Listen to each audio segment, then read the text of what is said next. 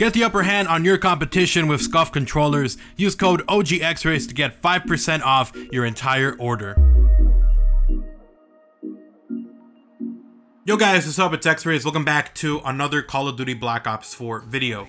So today I actually wanted to talk about a recent video that another YouTuber posted by the name of SkillUp, and he posted a video talking about why he deleted his positive review of Call of Duty Black Ops 4. So I wanted to reply to that and kind of give my thought on the points that he made. You know, I disagree with some of the stuff he says, I do agree with some of the stuff he says, and more than anything, I wanted to kind of give my perspective on it. And so this is not a bash or hate video on him, this is just my simple thoughts and opinion on it, because this is a pretty significant video, because he does have a large fan base, and he kind of does have a big spot in what they decide, and really ultimately what kind of community backlash we get into our community. And so I wanted to talk about that. Now, the reason he made the video was because recently Activision decided to put a reticle in the Blackjack shop. And so to him, he said that this was the final straw, the straw that broke the camel's back, and that he was done with the game. That he then deleted the video, and he even himself agreed that he might be overreacting, but that, you know, this is how he felt, and that he didn't want to support a company that was nickel and diming their entire fan base all the way through and screwing them. And so first, let's talk about that reticle thing, because maybe some of you guys weren't aware of this, but the reticle was a daily item that was put up for 100 COD points, and if anyone with half a brain saw that, I don't think anyone bought it. I honestly think that everyone, when they saw it, was like, what the hell? But I wasn't pissed. I did see a lot of people who were kind of like, not really like upset by it, but kind of like confused about it. And I gotta admit that it was kind of dumb that they put in a reticle in the Blackjack shop. I mean, some of the stuff they put in there is just dumb in general. Like, why would anyone want to buy calling cards? Maybe stickers I would understand, because you can use those on weapons and in customization, but everything else is kind of stuff that you buy at your own will. This isn't something where Activision is sitting at their computer and is like, oh yeah, the analytics say that they're gonna be buying this red dot site. Like, literally what they're doing is they're throwing stuff out there to see if anyone wants to buy it, and that's it. They're trying to make money. Now, there is the argument of, well, I already paid 60 bucks for this game, I already bought the season pass for this, or the Black Ops pass, this is bullcrap. And I can agree with you on that. You know, they're already monetizing the game. You paid $60 to get into the door, and then they were like, yo, you want to have an even better experience with some new stuff? Well, here's another 50 bucks for that season pass. And then they're trying to sell you other stuff. But the way that it is that's just the way that Activision is. Would I like to see that change? That'd be pretty awesome. Honestly, I'm totally cool with microtransactions if they're done right. Like, all the reactive camos and camos that they've been doing in the shop have been, in my opinion, at a decent price. 400, 500 COD points, which would be around $4 to $5. The camos that you can get, the average ones are $3 or $2. Everything else, like the skins, the calling cards, I don't really care for, but at the end of the day, it's not up to me to decide if that is something that's good or bad. It's up to the consumer to decide, and if they don't like it, they're not going to buy it. And we'll see more of the stuff that people buy, which is probably the outfits and, you know, reactive camos and camos. So, again, this is Activision trying to make money. You can't fault them for that. They're trying to make money off their game, and it's not like it's changing the actual core in-game experience. Having that reticle there for $1 is not going to suddenly change. You're not going to suddenly be playing and be like, this red dot site is complete crap. You're not going to be thinking that. So personally, I feel like a little bit of an overreaction. But anyways, I digress. The reason he made the video was because of that reticle. I wanted to explain my side on that, what I thought of it, what I saw. But now let's jump into the other points that he had on why it all kind of accumulated into him deleting the video. So the other point he made was that the battle pass tiers were made impossible to grind for, and I have to agree that first season it was a little crazy, 200 tiers, but at the end of the day, this is all free content they're giving you. I mean, if you want to pay the whatever it was, $100 or $200 it was to get all the way to tier 200 or tier 100, whatever tier it is, that is your prerogative. That is what you want to do. I personally have not spent a single dollar on the battle tier system. I've spent them on reactive camos or regular camos, but none of the tiers which are meant to be free have I paid for. I grind them, and quite honestly, it was rather easy for me to grind. Sure, that first season that we got, the 200 tiers, that one I would agree was made more to kind of make you frustrated and go like, yo, I really want to get to tier 200, I'll spend the money, whatever. Fine, I agree with that one. That one was made way too grindy, but this second season that we got, the second season 2 version where it's 100 tiers, it's all content there, and we got so much time to get this. I think it was at 67 days when it first started.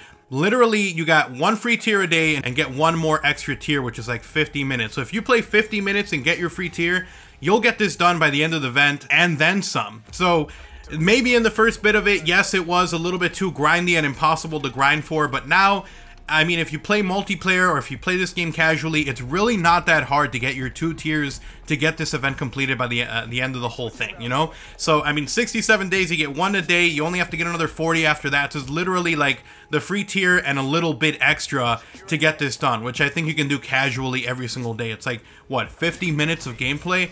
Honestly, I don't see the whole reasoning behind his first point on that guy. Again, I totally get that first season was a little bit too grindy.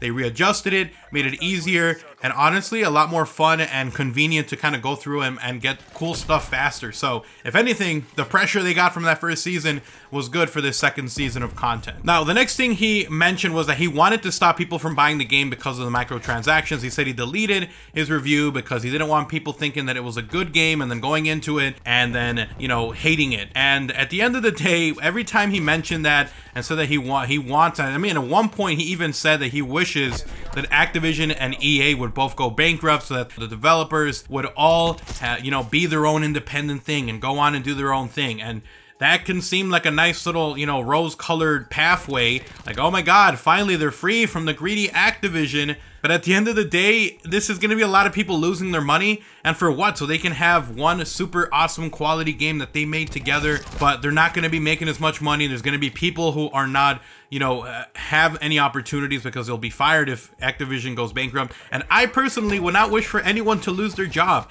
They might be working for the greediest company in the world. Why would I want them to lose their job if they're just a spoke on the wheel? You know, they're just the ones keeping the car going. It's kind of sad that anyone would wish this upon anyone. Would there be some awesome games coming out of these guys if they were completely independent? Yes, but I bet you that a lot of those people who are working on games would much rather have their job security than be one of the many failed companies that was either taken over after by a bigger company who screwed them even more, or did their own thing and never really got any kind of limelight out of it. So that's just my point on that. But yeah, he wanted people to stop buying the game because of the microtransactions, and he didn't want more people to buy the game because of his review.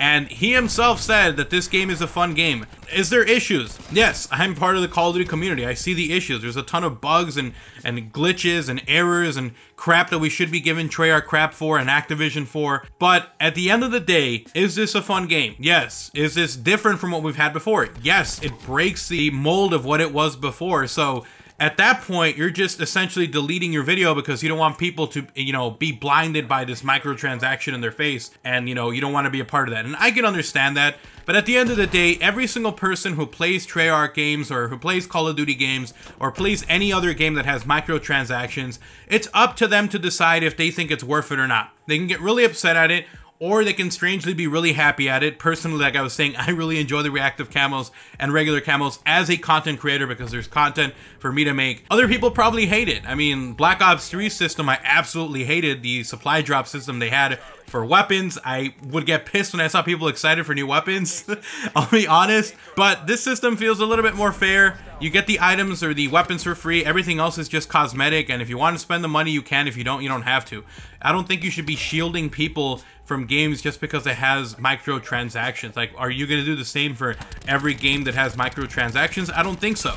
You know, games have microtransactions. That's just the way it is. So that's just my opinion on that guy. Then he mentioned that all of the little microtransactions in the blackjack shop that they had, including the red dot site, was like going to a restaurant and getting charged for napkins or other stuff like that. And to that I say, that is nowhere near a perfect example of that, because a reticle is a cosmetic choice that you can put on your weapon.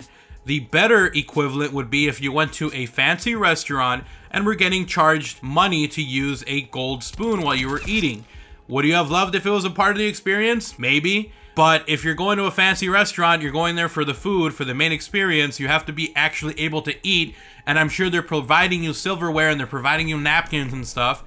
More the equivalent would be if they were like, do you want this super fancy napkin, or do you want this gold-plated spoon, that would be more of a perfect example. They wouldn't be charging you for the napkins. That's just me. All right, so the final point that I want to go over was that he was saying that the Reticle says that the company does not care about their fans and that they are just trying to get as much money out of them. And to that I say, hell yes they are. They're just trying to get as much money out of us as they can, and they will continue to do it. And will they take a shot like EA? I don't think so. EA, like, super messed up. Like, literally, holy hell, they must have been incredibly stupid to make the decisions they did in Battlefront 2. And in some of the other games, I still feel like it's a little questionable. But, you know, that's because they went too far. Like, microtransactions for cosmetic stuff that you don't need doesn't feel like it's suddenly some huge uproar where people are going to be absolutely livid. So, but again, he said that they don't care about their fans. And to that I'll say, you know what? Activision probably doesn't care about their fans. Does TREYARCH, Sledgehammer Games, and Infinity Ward care about their fans? Hell yeah, they do. They're the ones making the games. They're the ones spending a long time. This guy himself, SkillUp, said that a lot of the developers for Black Ops 4 were thanking him and telling him that they were so happy to hear the positive reviews. And at the end of the day, these people are grinding. They're putting their time. They're putting probably even ahead of their family to try to get this done, putting in long hours. And it just feels unfair to say that people shouldn't buy their game because of the decision the publisher made, or that they don't care about their fans when it's in fact maybe the publisher who doesn't care about their fans. And to that, even to that point, I'm like, if you go to any entertainment event, if you go to a baseball game, if you go to see a movie, if you go to see wrestling or whatever it is that you want to see, something that is entertainment based, you're going to pay for bloated prices and crap that you don't need. Whenever I go to see a movie, do I buy the popcorn and the oversized sodas, and do I pay the extra 30 bucks? Like,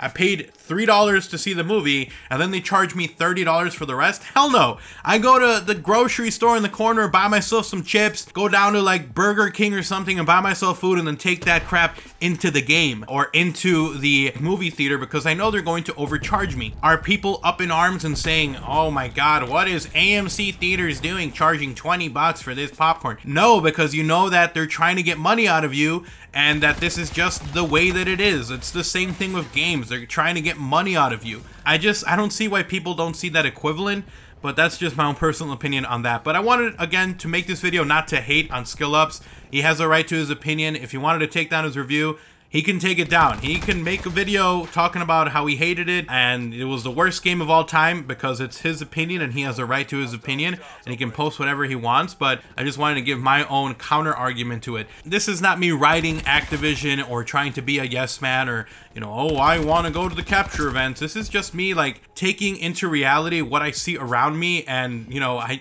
personally feel like a lot of people get angry over a lot of dumb stuff. And it's just the world that we live in now. I feel like people are offended by everything.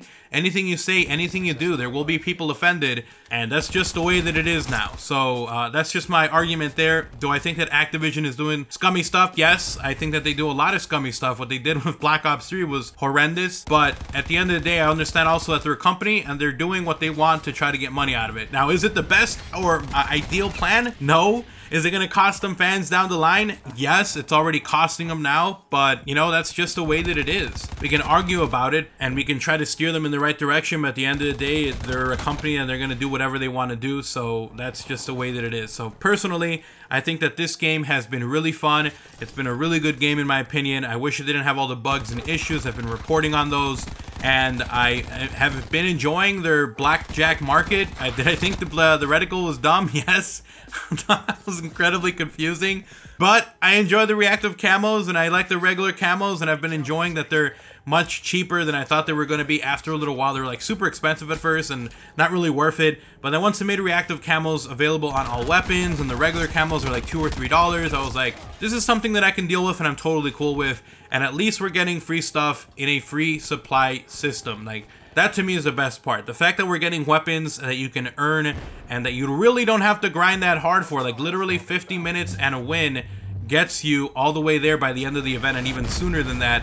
I just feel like there's really nothing too huge to complain about microtransaction wise. Are there too many microtransactions? Probably. Are they horrendous? I don't think so. I think that they're just trying to fish and see if anyone wants the stuff that's there, and if they don't, then whatever. So thank you guys so much for watching the video. Hopefully you guys did enjoy it. If you did, drop a like and a favorite on the video, guys. It's super appreciated and incredibly helpful. And if you are new to the channel, if you want to see even more videos like these, I'm gonna have a ton more Call of Duty Black Ops 4 news, info, rumors, leaks, and more coming. So make sure you guys are subscribed and have notifications on so you don't miss a single upload here on the channel. And if you guys want to support the channel directly, you guys can do so by checking out my channel memberships.